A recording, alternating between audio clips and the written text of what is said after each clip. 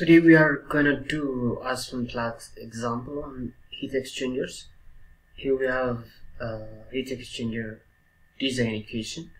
We are planning to heat Ethereum airfield into from 250 to 300 Kelvin, and also in the hot side we have this ethyl glycol, ethylene glycol, and its input flow. We don't know the input flow rate, but it has this input temperature is 370 Kelvin and street pressure, and the output temperature is 315, and also the R12 is the feed rate is 12,000, and input temperature is 250, and input pressure is 8 atmosphere, and the output temperature is 300. So here we have the R12 and ethylene glycol as a feed. So here we are gonna calculate the U and the area, heat exchanger area, heat transfer coefficient, the U, and also we will calculate the other parameters. And also so let's do the problem on using the Aspen Plus. Let's start new, and we can go to the chemical process and specialty chemicals with the metric unit, and you can click the create button. And so now we can feed the components. So here I wrote R12, and here I wrote ethylene and half, and then glycol. So let me use the method that is the default method, which is nRTL. Then I can go to the parameters, and then to the binary. Then here I can select just this will help me to avoid some annoying errors. So I can click here to estimate the missing parameter using the uniform method. So let's continue. Next button, then we go to the simulation area. Let's go to the simulation area, and so the first step would be just calculating the heat exchanger duty. But here we don't have the heat exchanger duty, but I can use the component with more specified component to calculate the heat duty. Then it will help me to calculate the heat exchanger transfer coefficient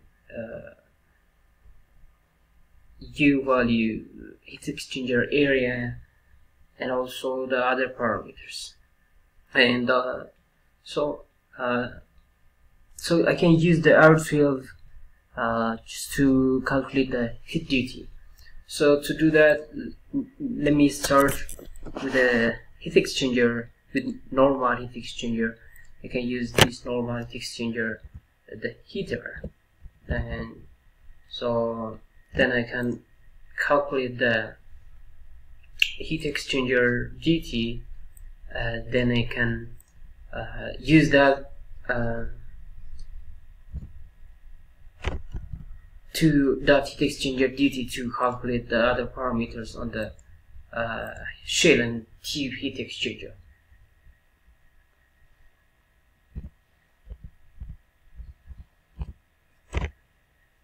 So let's start, and then I have the input.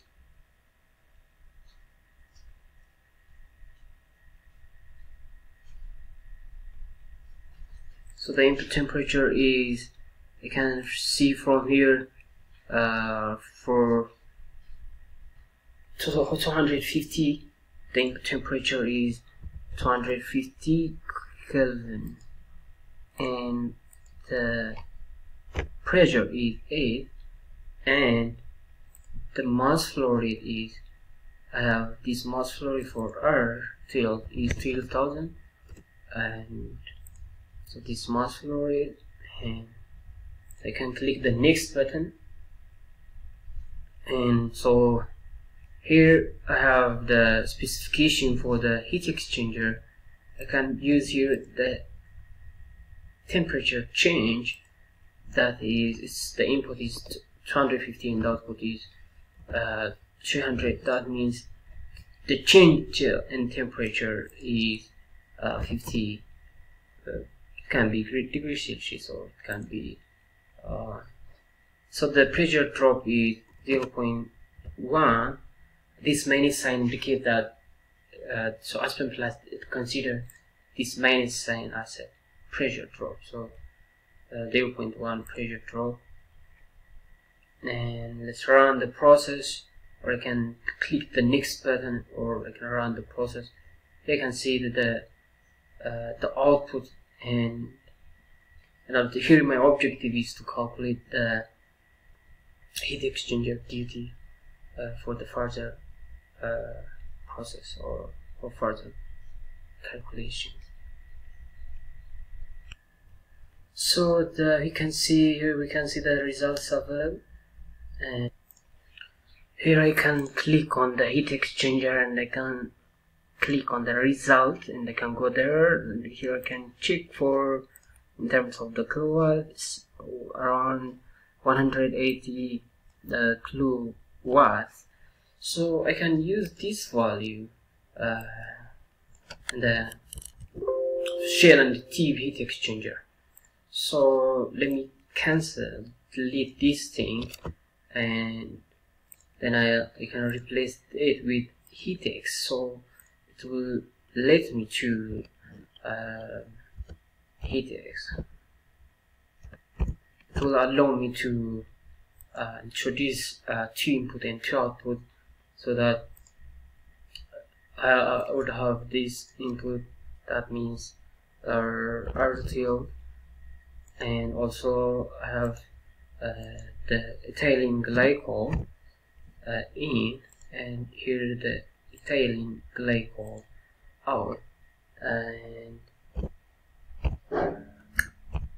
so, and also I have this R12 out. So R12 out. So now I can specify the operating parameters for each input, and I have for the ethylene glycol, the temperature is always 250 Kelvin, and also the temperature pressure is 8 atmosphere. We can check from here the 12,258 pressure. Let's continue. Have the mass flow rate is 12,000, and what so done. So I can specify for the ethylene glycol, the input temperature is 370 Kelvin. Look here, the input is 317 Kelvin with 3 atmosphere, and the pressure is 3 atmosphere, and I can select by randomly. I can give 5,000. This I can give randomly, then I can see the output temperature, and if that's not the same as the output temperature, I can minimize, or I can maximize, increase this flow rate. But for time being, let me take 5,000, then we will check the output or the result. So can the model fidelities, you can use this shortcut, and the shortcut for flow direction you can use the counter current. It's up to you. You can use also current, or depends on your design. And so here we can select the exchanger duty, and also I can copy paste the thing I found from the previous simulation. So now I can run the process, or I can click on the next button. But the other thing is, let me just click here.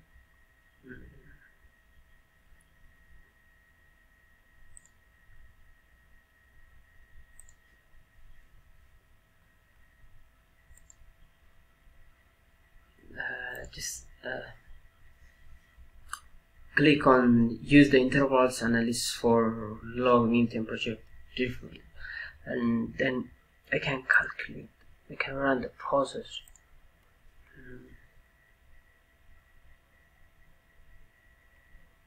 So it says so. Okay. So the result is available, and let me go to the heater, and let me see the output. Let me see these things in terms of Kelvin. Well, okay, well, the hot stream is, the input temperature is always 370, and the output temperature is 317. So but this is a little bit different than because we are told that the output temperature is 315, but our calculated value is 317. So that one thing we have to do is we have to minimize the output, the flow rate, the input flow rate of ethylene glycol. Here the cold stream, the input temperature is 250, and the output temperature is always 300. And also we can see the balance, and the main thing we have to see is there in here in the heat exchanger details.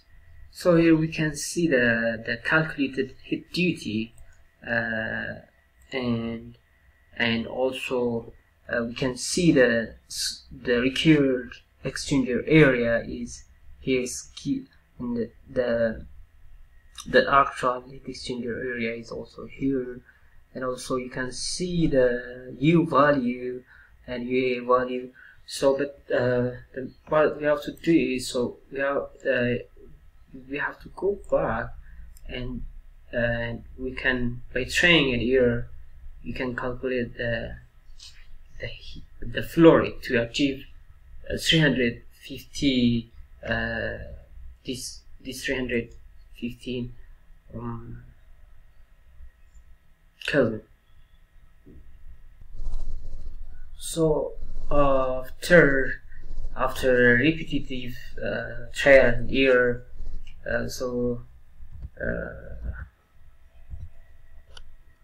so let me check for this value, flow rate, and let me see the output. And if I am able to see that 350 temperature output. So here is the current 370, and the output temperature is around 314.98. Here you are on the status of checking different way, or approaching in a different way to achieve this temperature. You're on the status. You can approach in your own way. And also let me check this heat dt, then the heat exchanger area in terms of square meter, and